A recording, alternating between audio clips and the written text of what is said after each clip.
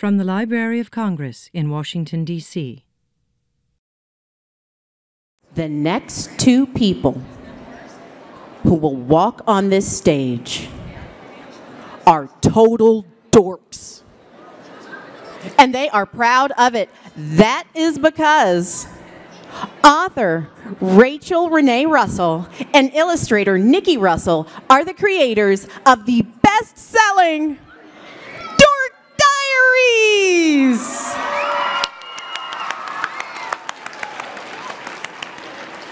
Thanks to Rachel and Nikki, millions of people in 37 different languages can proudly say, dorks are cool. They are here today to introduce you to a new character who you will love as much as Nikki Maxwell. Their new book is the second book in a new series. It's right there. He's holding it up loud. The Misadventures of Max Crumbly 2, Middle School Mayhem.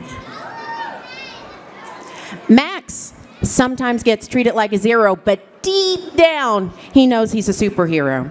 Be sure to pick up a copy at the Politics and Prose shop, and then have it signed between 2:30 and 3:30 p.m. Let's learn more about Max and how we can all become the superheroes we've always admired. Please give a warm welcome to Rachel Renee Russell and Nikki Russell.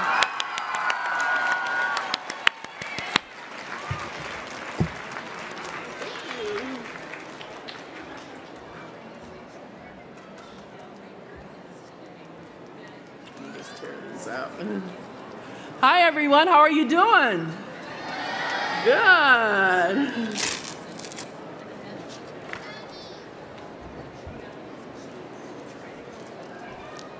As you've heard, I'm Rachel Renee Russell and I'm the illustrator of Dork Diaries. To advance, Oh, I have to do this? Yeah, they bring it up here. You just put the arrow key down. Or Okay. you can tell me, I can sit here and I can do it. Okay, Whatever you want to do. I'm the author of the book series Dork Diaries and the Misadventures of Max Crumbly, and I'm very, very, very excited to be here.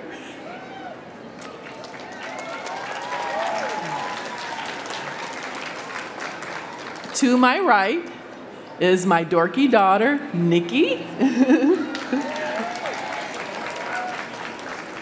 And Nikki is the illustrator of both Dork Diaries and The Misadventures of Max Crumbly.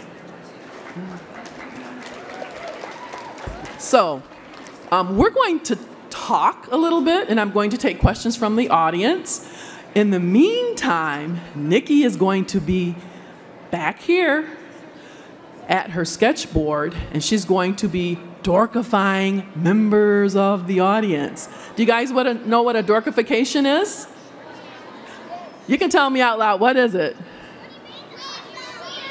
Yes, she's going to be drawing random members of the audience. And right before we finish up, she's going to show her drawings, and then we'll have to figure out which of you people she drew. So that's going to be a lot of fun. That's what we'll do like the last 10 minutes or so. So let's get started. Nikki, you'll get busy. I'm really happy to be here today. And actually being an author is a dream come true for me. I'm originally, by trade, an attorney, and actually a consumer bankruptcy attorney. So in my other life, if you had a lot of financial problems and a lot of debt, or if you had a disaster that happened to you, be it sometimes the divorce or medical issues, and you were in a situation financially where you couldn't pay your bills, well, you would hire me and I'd make them go away. But I do enjoy being an author much better. It's a lot of fun, and I get to work at home. I get to work with my daughter, Nikki, and then I have a second daughter. Her name is Erin, and she helps write. So this whole adventure is a dream come true for me. So do we have a microphone in the audience where I could take questions? The microphone is... And one here, okay. Okay, we'll go with the young lady in the navy blue jacket. You can stand up. On your Dork Diaries page, you said you're going to come out with a movie. When is that going to come out? Okay, the Dork Diaries movie. Our film rights were optioned by Lionsgate Films, and you've all heard of Lionsgate, I imagine. They are the famous studio behind The Hunger Games and Twilight and Divergent. Well, they did, in fact, option our movie rights. But unfortunately and sadly, there is not going to be a Dork Diaries movie. Now, I could talk about this for the next hour, but I'll just spend maybe a few minutes discussing it a little bit. And again, I'm very disappointed. I'm sure you guys are disappointed. As you heard, Dork Diaries has sold over 30 million books. We've been translated into 37 languages. But apparently Lionsgate feels that in spite of all that popularity around the world, nobody will turn out to see the movie. I was told that they did research, and based on their research, they felt that our fans and families, would not be interested in seeing the movie.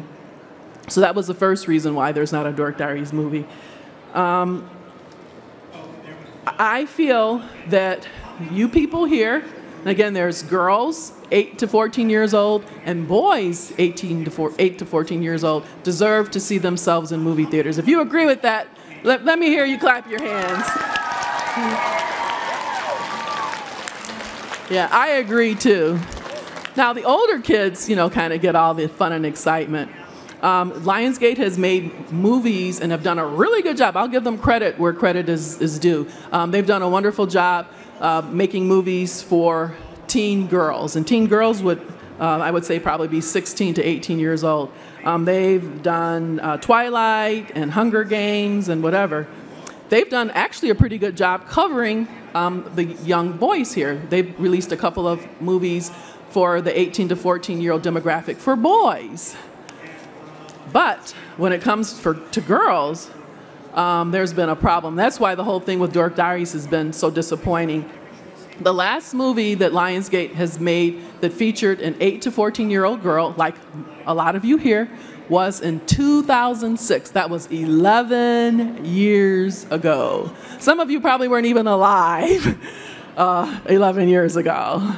But they did release a movie, and it was called Akilah and the Bee. How many of you have heard of that movie? Yeah, that's a good movie. And it features an African-American little girl, too, so I'm really happy about that. But the last full release, when I say full release, movie that's been put in the theaters and stayed there, for several weeks or several months, not a limited release. A limited release is a movie that goes into the theaters for 1 week, and then they pull it, usually convert it to a DVD, and then sell it in stores. So the last full release that Lionsgate has made for you people here, especially the girls, was in 2006, and that was Akilah and the Bee. And that movie did feature a main character that was in the age range that you guys are in, which is 8 to 14. So what do I want? You guys are sorry you asked the question about the movie, huh? Because I'm going on and on and on. But it's just, I'm really passionate about it, and this is something I wanted to see happen.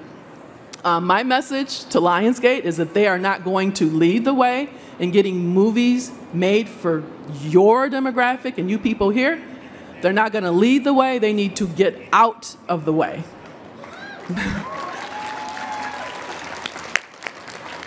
You should not have to wait another 11 years to get another Akilah and the Bee or any type of movie that features girls in your age range.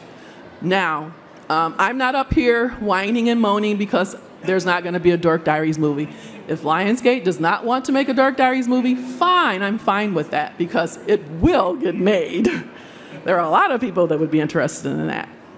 But what I don't want, if they're not going to make the movie, fine, they can return the movie rights and we'll find somebody that's really excited about it. I do not want to be packaged into a cheap digital TV show because you deserve to see yourselves in movie theaters. I do not want to be a limited release which means it's in the theaters for 1 week and then packaged into a DVD. And if they're not interested in the movie, which is what we signed up for, then they're not going to lead the way, then get out of the way. Give us our movie rights back, and we will get a movie made for you guys. How does that sound? Exactly.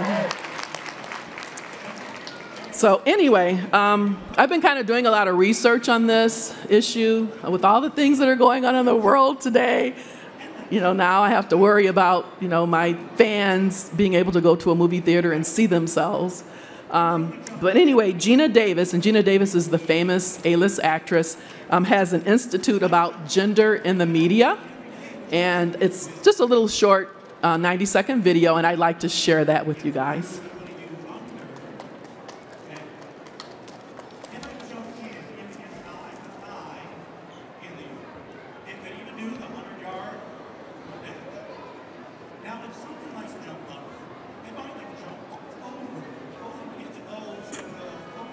Meet Jane. See Jane. See her? She makes up half the world's population.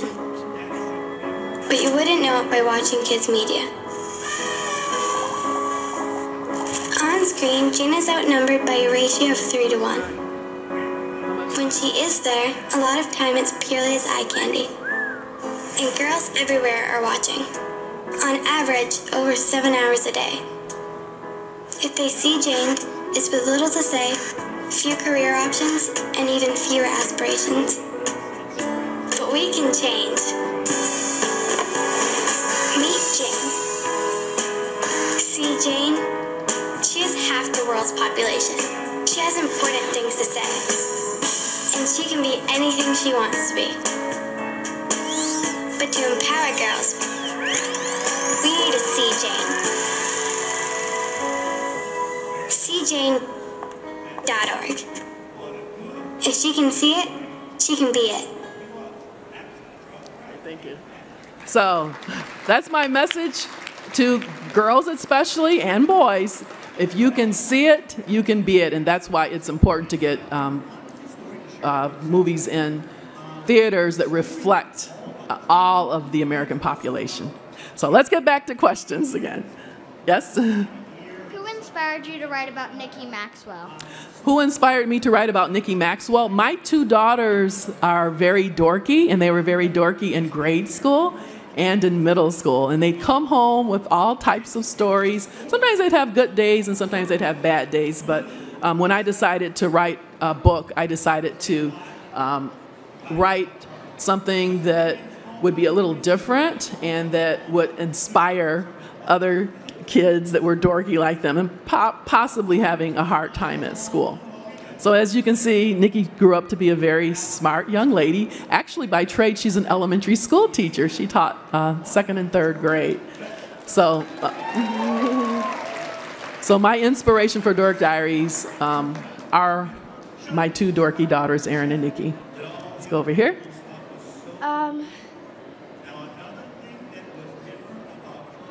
Yes? Why did you make the stories Max Crumbly?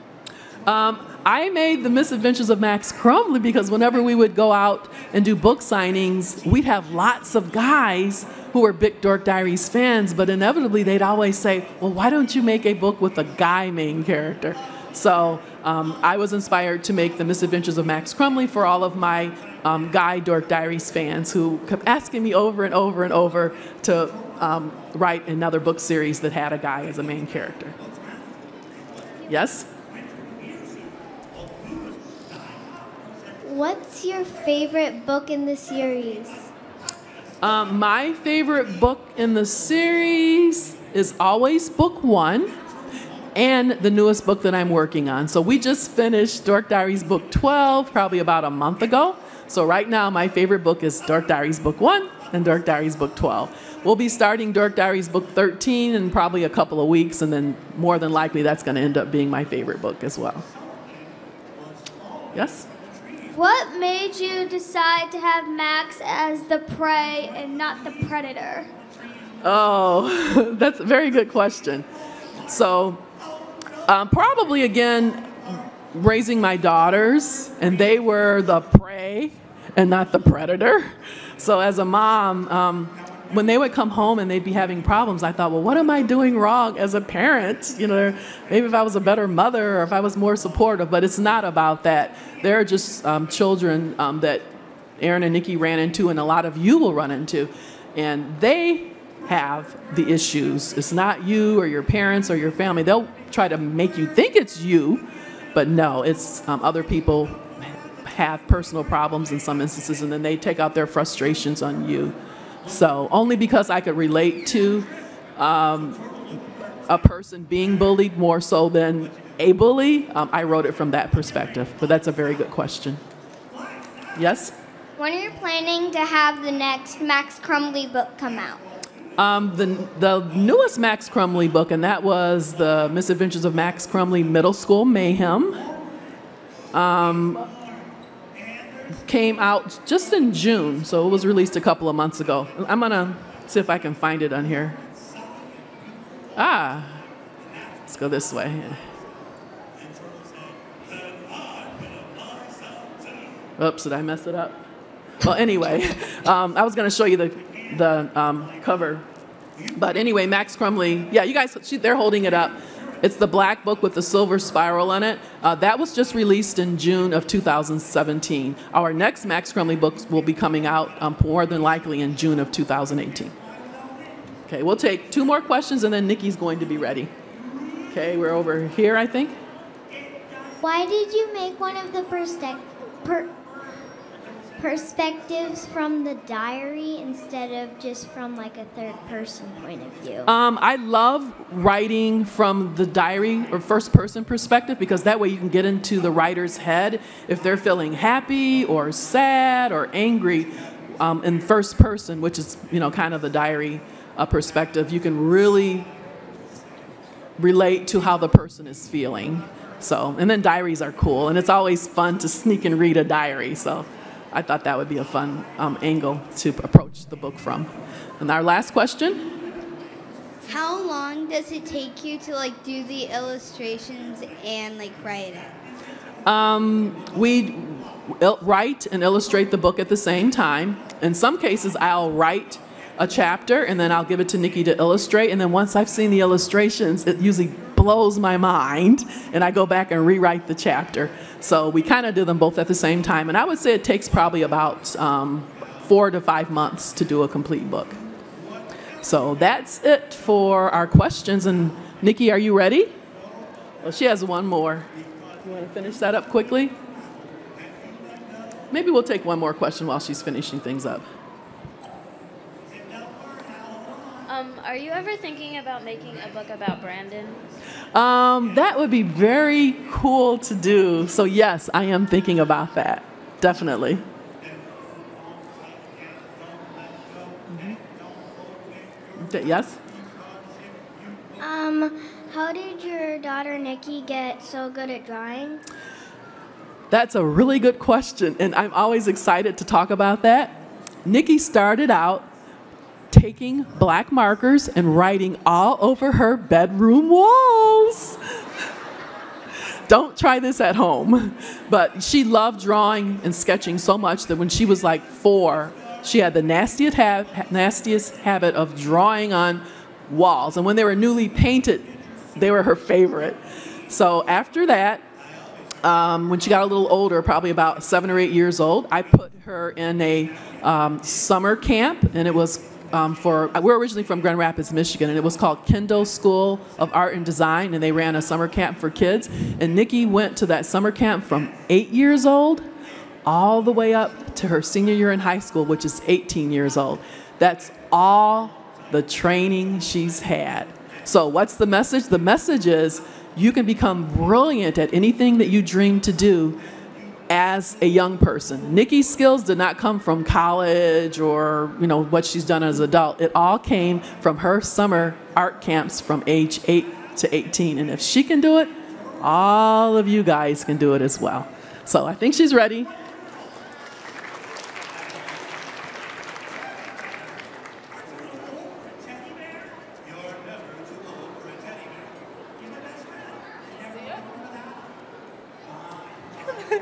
She already knows who she is. Come on up and get your picture.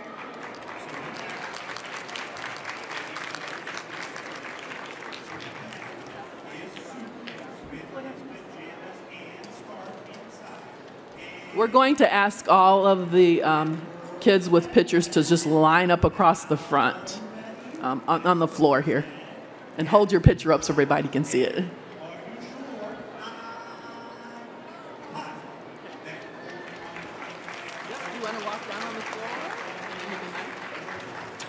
This next one belongs to a gentleman who's seated in a purple chair with an orange t-shirt and a gray jacket.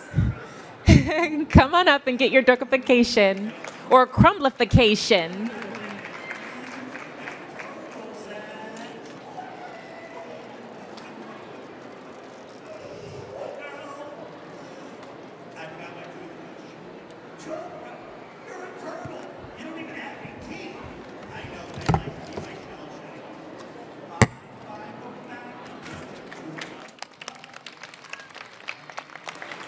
And last but most certainly not least, this dorkification belongs to a young lady seated in the front in a pink jacket and blue capris. Come on up and get your dorkification.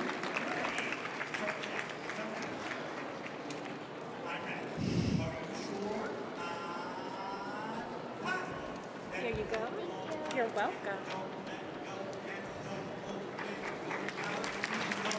Thank you so much, everyone. I wish I could dorkify you all, but that's all the time we have.